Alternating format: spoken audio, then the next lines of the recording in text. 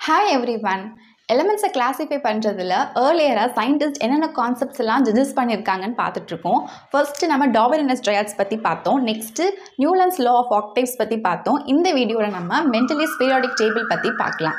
இந்த Mendeleev periodic table வந்து Newlandோட டேபிள்ல இருக்கக்கூடிய லிமிட்டேஷன்ஸ் ஓவர்கம் பண்ணி வந்ததுதான் இந்த Mendeleev periodic table. இது 1869ல ரஷ்யன் கெமிஸ்டான Dmitri Mendeleev வந்து கொண்டு வந்தாரு.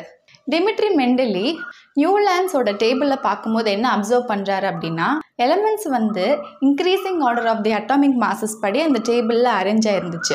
அப்படி அரேஞ்ச் ஆகிருக்கும் போது elements of similar properties repeated regular இன்டர்வல்னு note பண்ணார். அதாவது ஃபர்ஸ்ட் எலமெண்ட்டும் எயித் எலமெண்ட்டும் வந்து சிமிலர் ப்ராப்பர்ட்டிஸோட இருக்குன்னு பார்த்தோம் இல்லையா, அதை தான் இங்கே சொல்கிறாங்க. ரெகுலர் இன்டர்வலுக்கு அப்புறமா எலமெண்ட்ஸ் ஆஃப் சிமிலர் ப்ராப்பர்ட்டிஸ் வந்து ரிப்பீட் ஆகுது அப்படிங்கிறத அவர் நோட்டீஸ் பண்ணிவிட்டு இவர் என்ன ப்ரப்போஸ் பண்ணுறாருன்னா லா ஆஃப் பீரியாடிசிட்டி அப்படிங்கிற ஒரு லா வந்து ப்ரப்போஸ் பண்ணுறாங்க. This law states that the physical and chemical properties of the elements R periodic function of the atomic masses. அதாவது ஒரு எலமெண்ட்டோடைய ஃபிசிக்கல் அண்ட் கெமிக்கல் ப்ராப்பர்ட்டி வந்து அட்டாமிக் மாஸை பொறுத்து இருக்கிறதா இவர் சொல்கிறாரு. அண்ட் இந்த லாவை பேஸ் பண்ணி அவர் காலகட்டத்தில் தெரிஞ்ச 56 எலமெண்ட்ஸையும் வந்து ஒரு டேபிள் போட்டு அரேஞ்ச் பண்ணுறாங்க.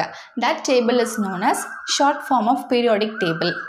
இந்த டேபிள் தான் வந்து மெண்டலியோட ஷார்ட் ஃபார்ம் பீரியாடிக் டேபிள். இந்த டேபிளில் மொத்தம் 8 வெர்டிக்கல் காலம்ஸ் வந்து இருக்குது. 1லேருந்து ஸ்டார்ட் ஆகி 8 வரைக்கும். வெர்டிக்கல் காலம் அப்படின்னா டாப்லேருந்து பாட்டம் வரைக்கும் வருது இல்லையா, அதுதான் வந்து வெர்டிக்கல் காலம். இந்த மாதிரி 8 வெர்டிக்கல் காலம் வந்து இருக்குது. இந்த 8 வெர்டிக்கல் காலத்தையும் நம்ம குரூப் அப்படின்னு சொல்கிறோம். And there are 7 horizontal rows. horizontal rows அப்படின்னா லெஃப்ட்லேருந்து ஸ்டார்ட் ஆகி ரைட் வரைக்கும். இந்த மாதிரி 1லேருந்து ஸ்டார்ட் ஆகி 7 வரைக்கும் horizontal rows இருக்குது. And that is called as periods. And ஒவ்வொரு குரூப்லேயுமே வந்து 2 சப்குரூப்ஸ் வந்து இருக்குது, ஏ அண்ட் பி.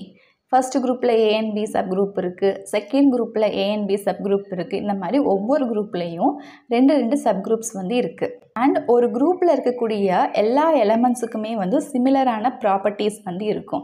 இப்போ இந்த ஃபர்ஸ்ட் குரூப் அப்படின்னா இந்த ஃபர்ஸ்ட் குரூப்பில் இருக்கக்கூடிய எல்லா எலமெண்ட்ஸுக்கும் சிமிலரான ப்ராப்பர்ட்டிஸ் வந்து இருக்கும். நெக்ஸ்ட் இது செகண்ட் குரூப் அப்படின்னா இந்த செகண்ட் குரூப்பில் இருக்கக்கூடிய எல்லா எலமெண்ட்ஸுக்கும் சிமிலரான ப்ராப்பர்ட்டிஸ் வந்து இருக்கும். தேர்ட் பாயிண்ட் இதே தான் சொல்லுது. ஃபார் த ஃபர்ஸ்ட் டைம் எலமெண்ட்ஸை வந்து காம்ப்ரிஹென்சிவ்லி கிளாஸிஃபை பண்ணி வச்சுருக்காங்க. அண்ட் எந்தெந்த எலமெண்ட்ஸுக்கெல்லாம் சிமிலரான ப்ராப்பர்ட்டிஸ் இருக்கோ அதெல்லாம் வந்து ஒரே குரூப்பில் வந்து போட்டு வச்சுருக்காங்க. ஃபோர்த் பாயிண்ட், ஒரு சில எலமெண்ட்ஸை வந்து அதுக்கு ப்ராப்பரான பிளேஸில் அரேஞ்ச் பண்ணி வைக்க முடியல. For example beryllium. ஏன் அப்படின்னா அந்த எலமெண்ட்டோடைய அட்டாமிக் மாஸை வந்து ராங்காக டிட்டர்மைன் பண்ணியிருந்தாங்க. பெர்லியத்துக்குள்ள அட்டாமிக் மாஸ் வந்து 12ன்னு ஃபைண்ட் அவுட் பண்ணி வச்சுருந்தாங்க. அது ரொம்ப தப்பு. பட் ஆனால் மெண்டலி வந்து அதை கரெக்ட் பண்ணி 9ன்னு கொண்டு வந்து அதுக்கு ஒரு கரெக்டான பிளேஸை வந்து பீரியாடிக் டேபிளில் கொடுத்துருக்காங்க பெர்லியத்துக்கு. நெக்ஸ்ட் ஃபிஃப்த் பாயிண்ட் என்னென்னா இந்த பீரியாடிக் டேபிளில் ஒரு சில காலம்ஸ் வந்து பிளாங்காக இருக்கு இல்லையா. ஸோ இது எதுக்காக அப்படின்னா ஃப்யூச்சரில் சயின்டிஸ்ட் வந்து எலமெண்ட்ஸை டிஸ்கவர் பண்ணலாம். அப்போ அந்த எலமெண்ட்ஸ் எல்லாம் வந்து அந்த டேபிளில் ஃபில் பண்ணுறதுக்கு இடம் வேணும் அப்படின்னு இந்த மாதிரி பிளாங்காக விட்டு வச்சுருந்தாங்க. ஸோ பிளாங்காக விட்டு வச்சுருந்தாலுமே அந்த எலமெண்ட்டோடைய ப்ராப்பர்ட்டிஸ் என்னவா இருக்கும் அப்படின்னும் அவர் ப்ரிடிக்ட் பண்ணி வச்சுருந்தார். அவர் பிளாங்காக விட்டு வச்சதுனாலையும் இந்த ப்ராப்பர்ட்டி இதுவாக தான் இருக்குன்னு ப்ரிடிக்ட் பண்ணதுனாலையும் நிறைய பேர் வந்து கெமிஸ்ட்ரி எக்ஸ்பெரிமெண்ட் பண்ணி எலமெண்ட்ஸை டிஸ்கவர் பண்ணுறதுக்கு அவர் ஒரு மோட்டிவேட்டடாக இருந்தார். For example aluminium and silicon, இந்த 2 எலமெண்ட்டு கீழே வரக்கூடிய எலமெண்ட்டோட நேம் வந்து எக்கா அலுமினியம், எக்கா சிலிக்கான் அப்படின்னு நேம் கொடுத்து இந்த எலமெண்ட்டோடைய ப்ராப்பர்ட்டி வந்து இதுவாக தான் இருக்கும் அப்படின்னு சும்மா ப்ரிடிக்ட் பண்ணி வச்சுருந்தாங்க. அவர் ப்ரிடிக்ட் பண்ண மாதிரியே அவரோட லைஃப் டைமில் ஜெர்மனியம் அப்படிங்கிற ஒரு எலமெண்ட்டை கண்டுபிடிச்சி அவர் சொன்னது கரெக்டு தான் அப்படின்னு ப்ரூவ் பண்ணிட்டாங்க. ஸோ இதெல்லாம் தான் வந்து இந்த short form of periodic டேபிளோடைய features. Next இந்த மெண்டலி பீரியாடிக் டேபிளில் என்னென்ன லிமிட்டேஷன்ஸ் டிஸ்அட்வான்டேஜ்லாம் இருக்குதுன்னு பார்க்கலாம். இப்போ ஒரு குரூப்புன்னு எடுத்துக்கிட்டோன்னா அந்த குரூப்பில் இருக்கக்கூடிய எலமெண்ட்டுக்கெல்லாம் சிமிலரான ப்ராப்பர்ட்டிஸ் வந்து இருக்கணும் அப்படின்னு பார்த்தோம்.